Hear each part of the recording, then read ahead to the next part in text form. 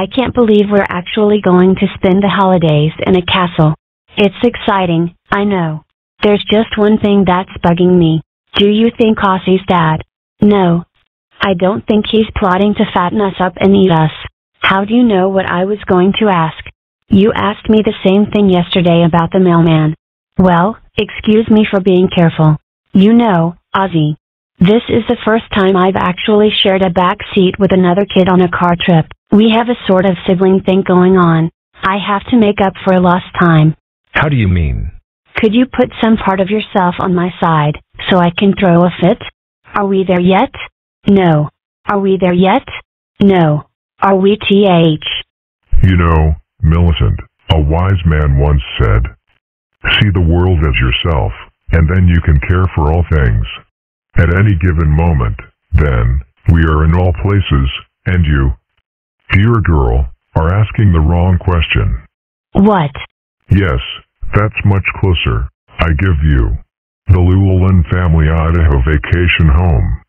It needed some cleaning for the occasion, of course. For example, I was determined to remove the vents of boiling oil before Millicent arrived. Dang it, I'm having my same old Christmas dilemma. One part of me really wants to know ahead of time what my presents are. And another part of me realizes that everybody who does know is too big to push down and sit on. Ozy.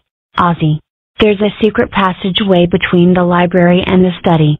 I stumbled on it a few minutes ago, and what I was there chilled me to the very core. Your presents weren't there, either? This is driving me crazy. 'Twas the night before Christmas. And all through the lair only Millie was stirring up worries and cares. So this is Christmas, the little fox fretted, and none of my various fears are abated. Could I have been better? Did I do what I should? And did my spin doctoring make me look good? And she thought then of war and starvation and pain as visions of hopelessness danced in her brain. Perspective is seldom a friend to good cheer, but before she descended to guilt, doubt and fear, she was lulled by a wondering thought. In a few hours I find out what presents I got. So she drifted to dreamland. For it was enough to be saved by the magical power of stuff.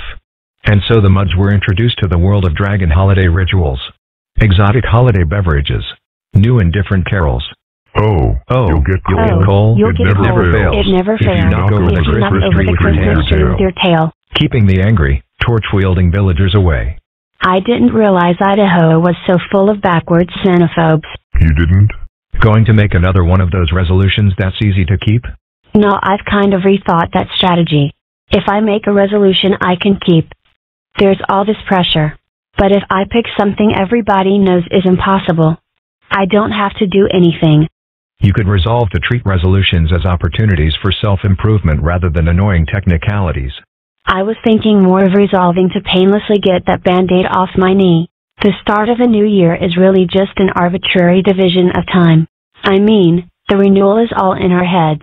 On the other hand, when you think about it, so is everything. Time is meaningless until we give it meaning. I say, if it makes us better people, there's nothing wrong with an arbitrary division of reality. How does that explain? It doesn't. I was just distracting you so you'd hold still.